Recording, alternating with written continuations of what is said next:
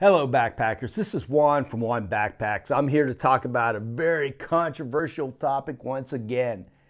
This is Darn Tough socks versus another brand of hiking socks. And let's look at my assessment here between these two socks today and see which one came out as a winner. All right, so might make some people upset. It might make you want to comment, and that's okay. Go ahead and comment below. I'm not saying that one sock is better than the other when you see my final assessment here, but what I'm saying is I tried to take an objective look at these socks over time through many miles. I wore these Bridgedale socks 250 to 60 miles on the John Muir Trail. Lots of miles in these. Lots of miles trail running and hiking in the Darn Toughs. And I laid them side by side, came up with some categories, compared the two, and came up with a, for me, clear winner. And let's find out who that clear winner is here in terms of the socks, right?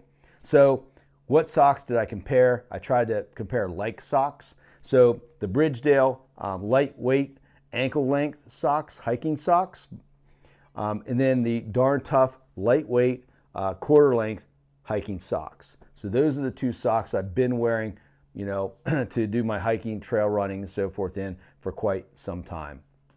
So let's see what my experience has been with them.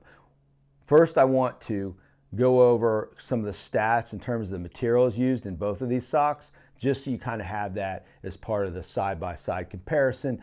I'm not an expert on materials, but you know, it's worth knowing, I think. Bridgedale lightweight ankle length hiker socks, 9% new wool, 29% merino wool, 42% nylon, 19% Durafil, and then 1% Lycra. That's the breakdown with the Bridgedale hiking socks. Darn Tough light hikers, 52% merino wool, 44% nylon, 4% Lycra. So kind of similar across the board in materials. A little bit of difference there. So let's jump into the comparison. You're going to see me look at my notes from time to time so I don't forget one of the points I want to make, but kind of got it in my head too.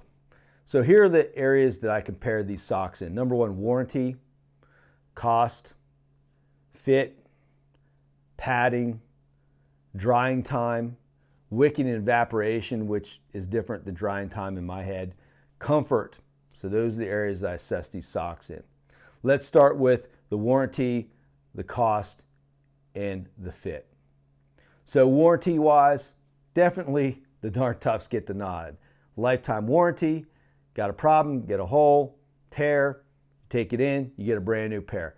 Hard to pass up, right? Love the warranty on the Darn Toughs. So there we go. Warranty on the Bridgedales, no real warranty like the Darn Tough. So not much to talk about there. So obviously in that category, Darn Tough's going to get the nod. Cost, same.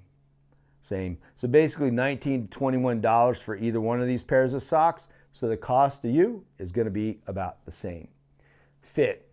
What I mean by fit is, you know, when you look at the sizing chart and so forth and you order the sock, do you get it? Does it fit? Or are there weird oddities about the way it fits your foot and so forth? And that's what I mean by fit. Really, both of these socks are the same. You know, you buy the size it's recommended, you put it on your foot, and it pretty much feels the same. It's a decent fit for both socks. Now let's look at the last four categories where there really was a clear winner in my assessment of these two pairs of socks. First, let's look at comfort.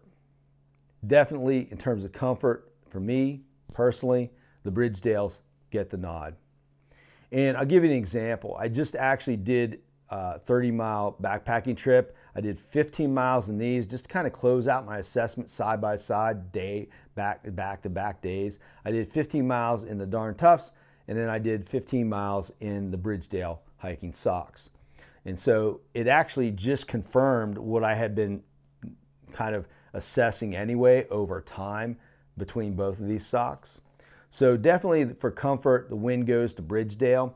I found with the Darn Toughs, my foot slid around inside the sock itself, so my foot was sliding inside the sock and it was creating hot spots. For example, this past weekend when I did 15 miles in these socks, the first day I wore them, basically my foot was sliding and creating hot spots. And if I had to wear these one more day, and it was really uncomfortable, if I had to wear these one more day, I know I would have had blisters. When I switched to the Bridgedales the very next day and hit that 10-mile mark, my feet actually were improving the way they felt in these socks. So my hot spots were improving from the day before, and my foot comfort overall was improving as well. And no sliding around in these socks.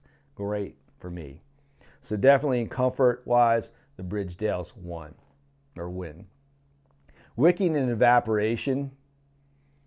Once again, Bridgedales are going to take the nod here.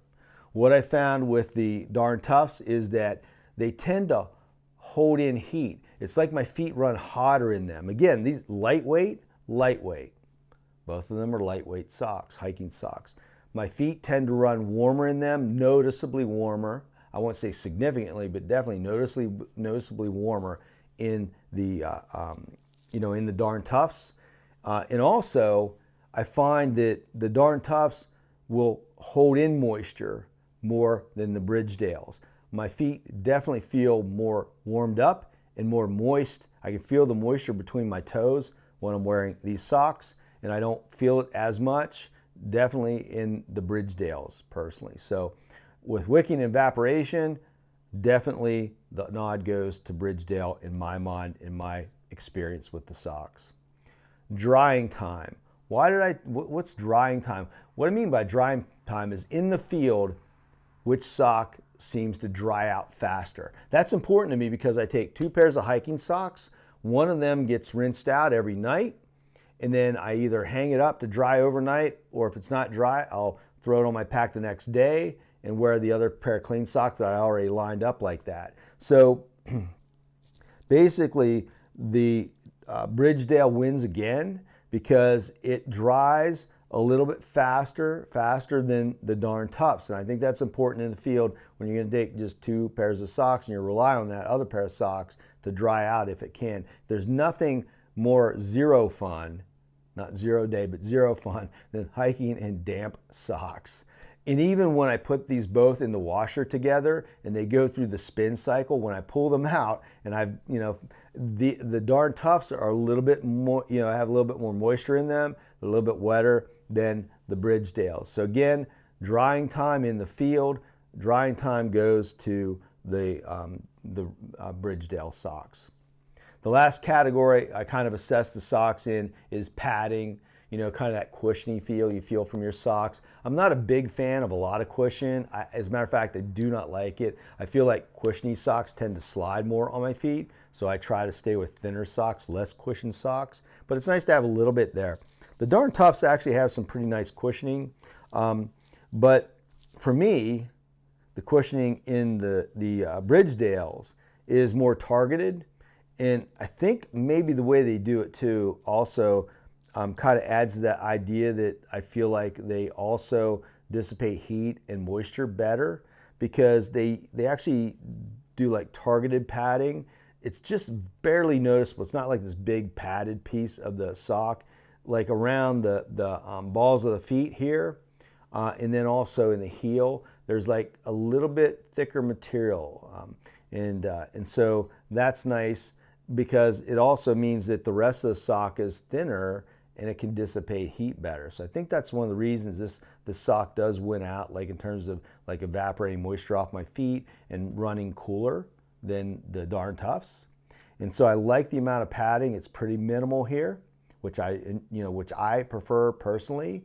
And so for me, the padding war, the padding rating definitely goes to the Bridgedale socks.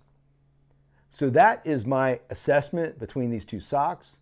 In my mind, and in my experience and my objective kind of observation of my experience in the field, the Bridgedales perform, much better for me personally. That may not be the case for you. Everybody's different.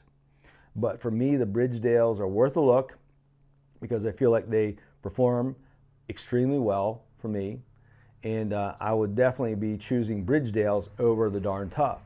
So this July, in a few weeks from now when I leave for the Sierra, I'll be taking 2 pairs of these lightweight Bridgedale Darn Tough socks with me, and I will be leaving Bridgedale socks with me, not Bridgedale Darn Toughs, and I'll be leaving the Darn Toughs at home.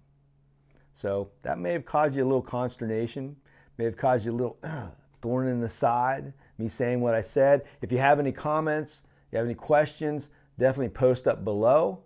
Be happy to read. I'd love to read your comments and so forth, so please do that. Until next time, backpackers, don't sit around watching the YouTube channel. Get out there and backpack a little bit, do some hiking. But I will see you on my next video on YouTube, so come back for that.